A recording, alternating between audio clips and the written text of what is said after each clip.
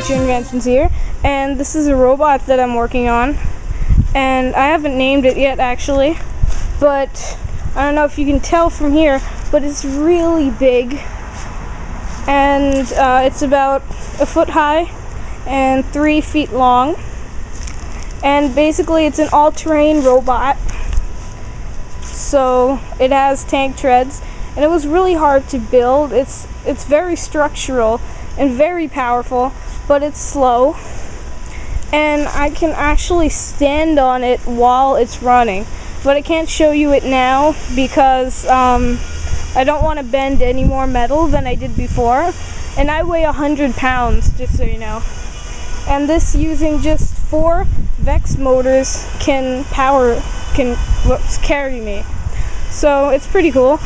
And you might want to skip over because I'm going to show you some of the specs.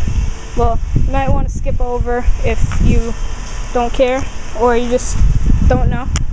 Alright, so this is the ultrasonic rangefinder.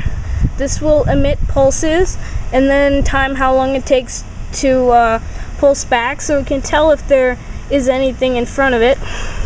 This is an accelerometer, actually a 3-axis accelerometer, and this allows the robot to tell if it's moving forwards, backwards, up or down, and it can tell if it's tilted in any direction.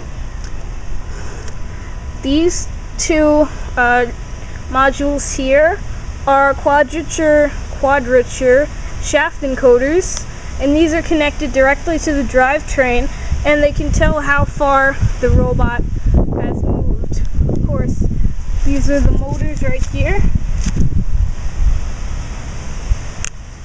Here's the microcontroller itself, the brain unit, and down here we have 2 bumper sensors sort of in this little panel, if you can see that.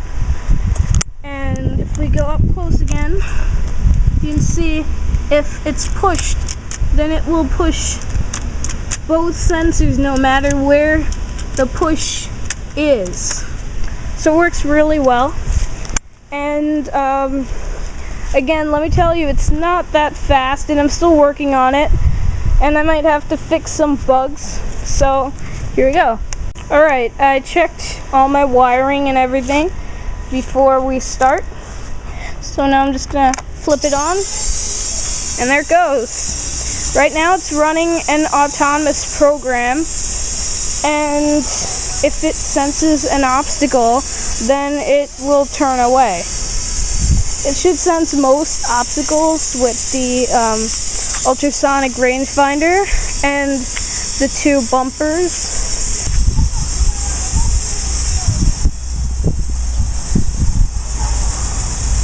See if it senses. Yes, it does.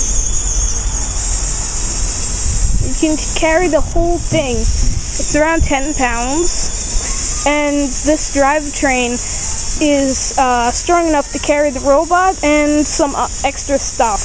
I put a few bricks on it before, but I don't want to strip any gears or anything.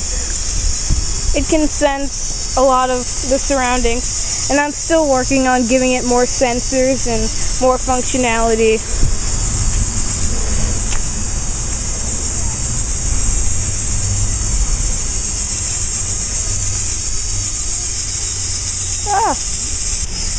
Alright, just didn't want it to crash. Now it looks like it's going to go over a rock. And it's gotten over the rock over there. And now it's trying to plow its way over everything. And it's successful, and now it's trying to turn around on top of the rock. Now it's going for my dog. Oops, something got caught right there, but give it a little nudge. And gotta move the chair. Poor dog is wondering what's going on. Alright. So, it's not perfect, but well, it's really cool. So, I worked really hard on it.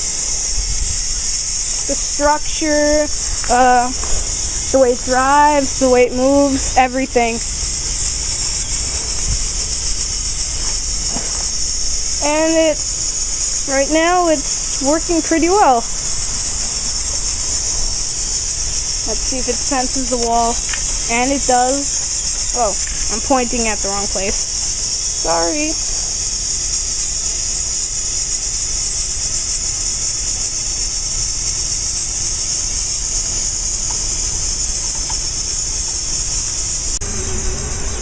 Winston likes to take a ride on it.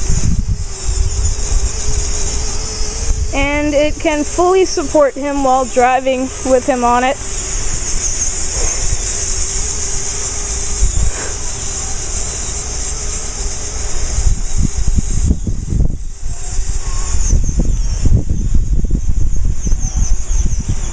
So it's pretty strong. You've seen a dog riding a robot. What about a water can? This is completely filled with water.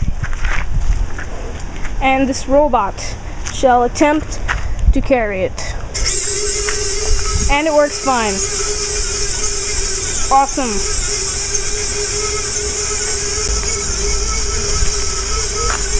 Works absolutely flawlessly with water. In fact, it can carry almost anything.